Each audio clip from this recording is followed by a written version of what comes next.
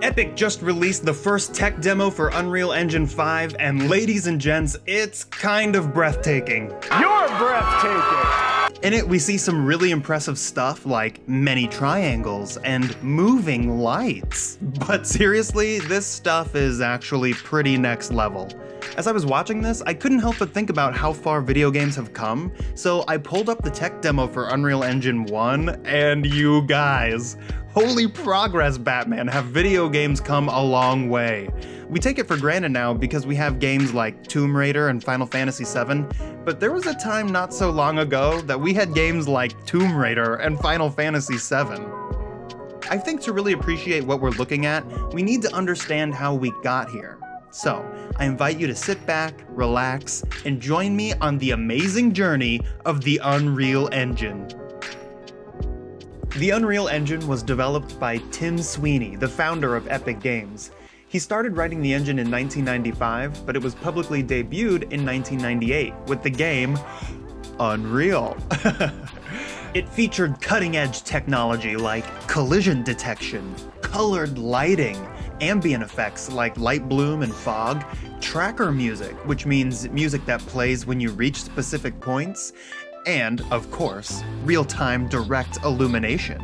It also had 16-bit color, which meant it could display a lot more colors. Like, I would need a whole other video to explain that, just a ton more colors. There was also a level editor called Unreal Ed, for editor. But the game Unreal was met with a loose, clammy handshake. The technology was incredible, but the system requirements were too high, and the online gameplay was laggy. Wow, complaining about lag in 1998, it must have been pretty bad. But then Unreal Tournament came out and fixed all those problems. In 2002, Unreal Engine 2 made its debut. There were rendering improvements, meaning it could run levels almost 100 times more detailed. It also had a skeletal animation system, so the animators could move the bones, which moved the mesh of the body, and particle systems. It first appeared in 2002's America's Army, which is a free multiplayer shooter developed by the US Army as a recruitment device. And then they later used it in Unreal Championship, which was actually one of the first Xbox Live games and the first console game to receive a downloadable patch. Here's another fun fact. While vehicle gameplay was implemented in 2004 in Unreal Tournament 2004, it was actually already working in Unreal Tournament 2003, but it wasn't quite ready. And it wasn't until a company called Psyonix modded the base code that the driving mechanics were actually working. You know Psyonix, they went on to make a little game called Rocket League, and they were actually bought by Epic 15 years later in 2019. Unreal Engine 3 debuted in 2006 with Gears of War for the 360 and Robo Blitz for the PC, which came out on the same day. Over time, Unreal Engine 3 was updated with improved destructible environments, soft body dynamics, large crowd simulations, and real-time global illumination. Unreal Engine 4 was released on a subscription model in March 2014, and the first game to use it was called Daylight, and it was released 1 month later. A year after that, Epic released Unreal Engine 4 for free for all users. That's right, you can download it now and start using it. What are you waiting for? The link's in the description. This business model of a subscription and later a free service with royalties after a cap has increased their business by a factor of 10. That means they're making 10 times as much money because they're giving away their product for free and just making money off of what other people are making. That is good business. Unreal Engine 4 has an updated lighting system, but also has a new coding workflow called Blueprints. This is made so that people can create game behaviors without having to actually use code. They would later update the engine to support huge maps and a large amount of players for a little game called Fortnite. And that brings us to today.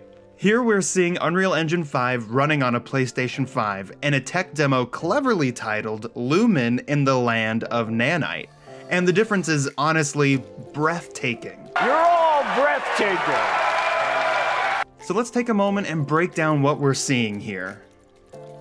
First, there's Nanite, which is their new rendering engine or something that is helping them run all these polygons. Typically, a game engine uses models made by 3D editors for plants and rocks and characters and everything, but Nanite allows you to use 3D photogrammetry. It allows you to use 3D photogrammetry objects as your models right in the system. That means that you can scan an object, convert it to a 3D model, and drop it right into your game. The reason why this wasn't able to be done before is because this process creates a ton of topology or polygons, and the computer has to calculate each one of those polygons for every single frame. So the more polygons you have, the slower your game is gonna be. But somehow, Nanite is able to run these ridiculously detailed models in a live environment. I mean, even in the demo, they take the time to show that the number of polygons is, in a word, ridiculous.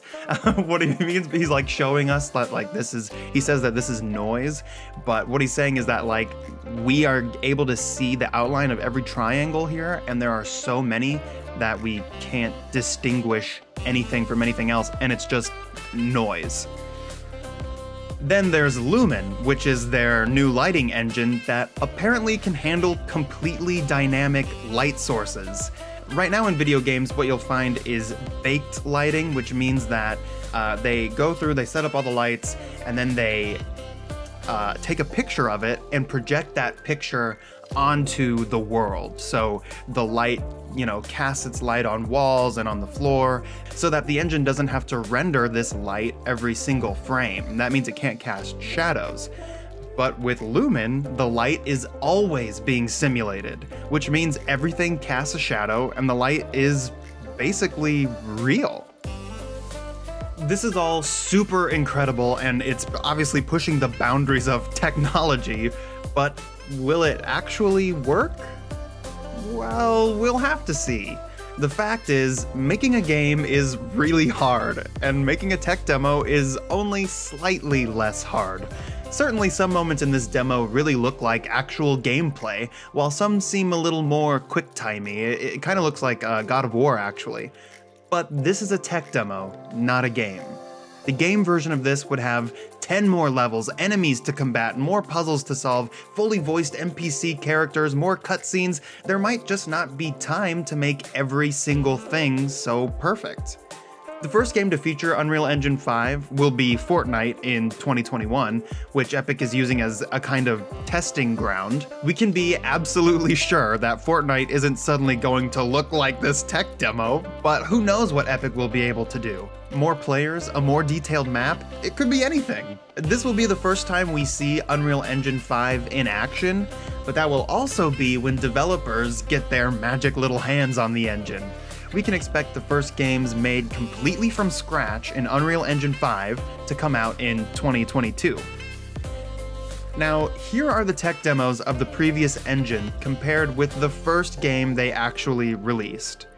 As you can see, the tech demos seem to be groundbreaking, and the game seemed to be, fine.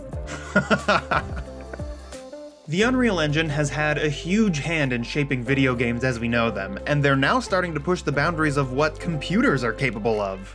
Unreal Engine is already being used by film studios to make their CGI environments more real. The Mandalorian, for example, was filmed on virtual sets projected onto screens through Unreal Engine.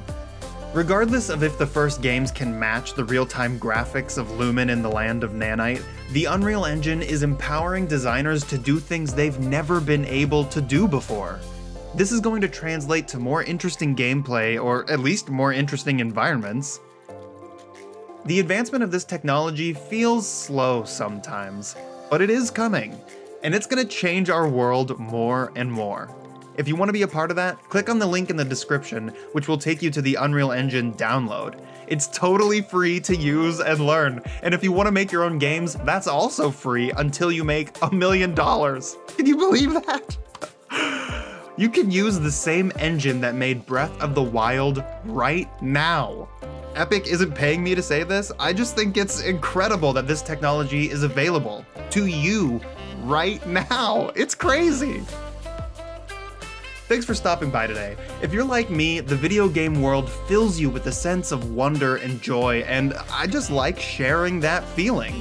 There are new games being made right now that will become the classics we remember fondly, or completely change the way we think about games in general.